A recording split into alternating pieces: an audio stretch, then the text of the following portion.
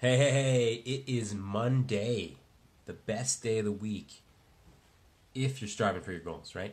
Does this hat make me look like a gangster, by the way? It's questionable, but sexy little hat and lots of product promotion, as you can see. So make sure you subscribe to my email service by going to mitchcalvert.com. So today we're talking about Monday motivation, right? This is usually the day of the week when most people are most driven to get back in the gym, eat right, do all that stuff that supports a healthy body and mind. So how do you sustain that motivation, right? Because most people get to Thursday or Friday and everything falls apart. And the whole weekend free-for-all starts.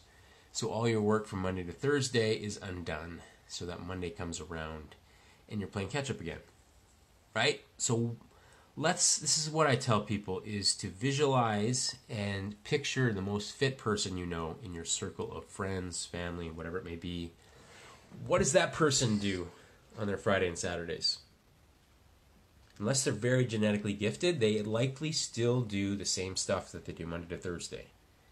They get to the gym first thing in the morning, they eat right, they sleep right, maybe a slip up or two, but they get right back on their plan.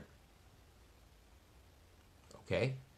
So you've got to change your identity, become that fit person in order to sustain the results that you achieve from Monday to Thursday, all the way through the weekend, so that you are taking steps up towards your ideal body.